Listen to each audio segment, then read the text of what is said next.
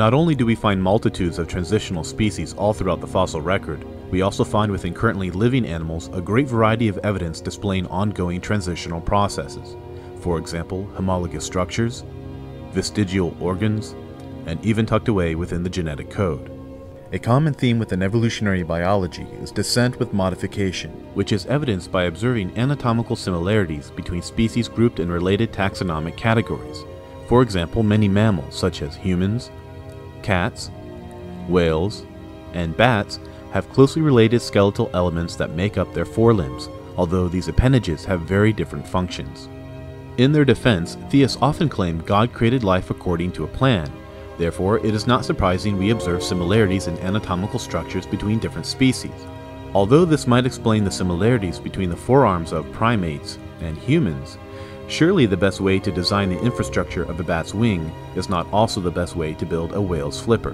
Such anatomical particularities make no sense if the structures are uniquely engineered and unrelated. The forelimbs, wings, flippers, and arms of different mammals are variations on a common structural theme. Similarity in characteristics resulting from common ancestry is known as homology, and such anatomical signs of evolution are called homologous structures. Comparative anatomy is consistent with all other evidence in testifying evolution is a remodeling process, in which ancestral structures that function in one capacity become modified as they take on new functions. Biologists are very concerned with structure and function. For instance, the structure of the stomach serves the function of digestion. However, all throughout the animal kingdom we find structures within animals that have no apparent function. Non-functional structures are known as vestigial organs, the historical remnants of structures that once did have important functions in ancestral organisms. Anti-evolutionists often claim a loss of anatomy is not evidence for evolution, where one might expect to see the emergence of new and beneficial structures. However, vestigial organs do indeed provide concrete evidence of natural selection, because it would be wasteful for the body to continue to provide blood, nutrients, and space to an organ that, as a result of evolution, an animal no longer requires as part of its physiology. Natural selection tends to favor individuals with reduced versions of such organs, thereby phasing out obsolete structures. If you've ever seen a skeleton of a blue whale, either in person or in a picture, you may have noticed two relatively small bones precariously hanging off the back third of the skeleton. These bones are actually remnants of the pubis and femur. However, many ancestral whales such as Durodon and Basilosaurus still displayed their hind legs that, over time, became progressively reduced in size. As discussed in episode 7, the benefits these appendages offered were so negligible that eventually their descendants lost them entirely in the effort to become more streamlined in the water. In fact, the only reason modern whales even have a pelvis at all is because these bones are still utilized in the birthing process. Keep in mind, even though the whale's pelvis is reduced, it would not have been beneficial to lose it altogether, as in the case of their hind legs, because only useless structures are discarded by natural selection. However, bones are not the only evidence that whales once walked on the land. In the mammalian embryo, limbs first appeared as little buds on the sides of the developing animal.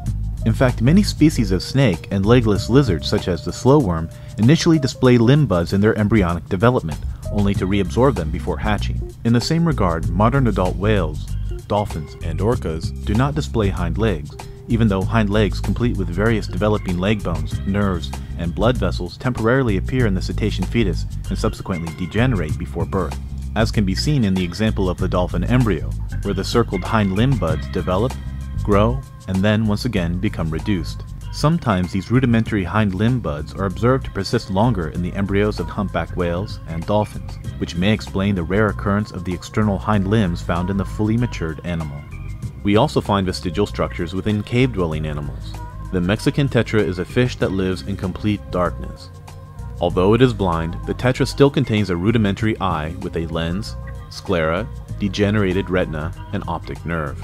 Evolution makes the prediction that the ancestors of the Mexican tetra made the lightless caverns their home, and over time natural selection favored tetras that diverted blood, nutrients, and space away from their eyes that were no longer used. In fact, this is exactly what happened, as there are many other species of tetra that live in open water that have fully functioning eyes.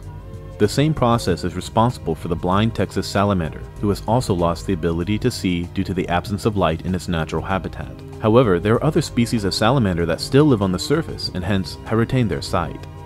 We also find vestigial structures within plants. The dandelion, like all flowers, contains the proper sexual organs necessary to fertilize the other members of its species. However, dandelions exclusively reproduce through asexual reproduction. Dandelion seeds are produced without pollination through an asexual process known as apomixis, resulting in offspring that are genetically identical to the parent plant, that is, they are clones. The dandelion contains the same organs used in sexual fertilization found in all other flowers, such as the stamen, pistil, and even its pollen, all of which are viewed as vestigial structures within the dandelion because they are not utilized in any biological application, neither for the originally intended function of sexual reproduction nor for any other conceivable purpose. Certain species of the whiptail lizard of the genus Nemidophoras only exist in the female sex. Although this might seem like a problem when it comes to propagating the species, females do not require a male for reproduction, as they engage in parthenogenesis, a form of asexual reproduction where an unfertilized egg develops into a new individual. Despite the fact these lizards reproduce asexually, some female lizards try to act like a male by mounting another female in the futile attempt at copulation. Because these lizards evolved from a species that reproduced through sexual fertilization, the unnecessary practice of engaging in fake sex is viewed as a vestigial behavior, a remnant of their ancestral nature. Both reptiles and birds lay eggs. The emerging young use either an egg tooth to cut through the leathery eggshells made of keratin, as found in lizards and snakes, or they use a specialized structure called a caruncle to crack their way out of hard eggshells made of calcium, as found in turtles and birds. Mammals evolved from a reptilian-like ancestor. Placental mammals like humans and dogs have lost their egg tooth and caruncle, and yes, we have even lost our eggshells as well. However, monotremes such as the platypus and echidna are primitive mammals that have both an egg tooth and a caruncle, even though the monotreme eggshell is thin and leathery. Even more striking is what happens during the embryonic development of marsupials, which express transient eggshells that are later reabsorbed before live birth.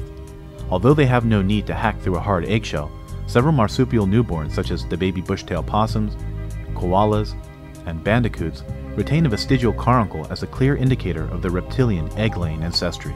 We also find vestigial structures within insects. There are many examples of flightless beetle, such as the weevils of the genus Lucanidae, which retain perfectly formed wings housed underneath fused wing covers. There are also many varieties of flightless bird, such as the ostrich, kiwi, and penguin to name a few, whose ancestors were once able to fly. Take for example the penguin. In regions of the world accessible to land-based predators such as the Arctic, birds like the little auk, which very closely resemble the penguin, require the ability to fly not only to find food, but to escape predation. However, on the remote continent of Antarctica, which is inaccessible to land-based predators, the ancestors of the penguin were free to move along the ground as they pleased, encouraged to spend more time hunting in the water than in the air, and thereby modifying their wings once used for flight into flippers that now allow them to swim.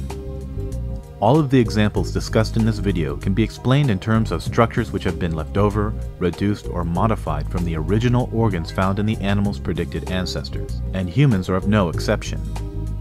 Please continue to part 2 of this episode, where we will examine in detail the many vestigial structures found within our own bodies.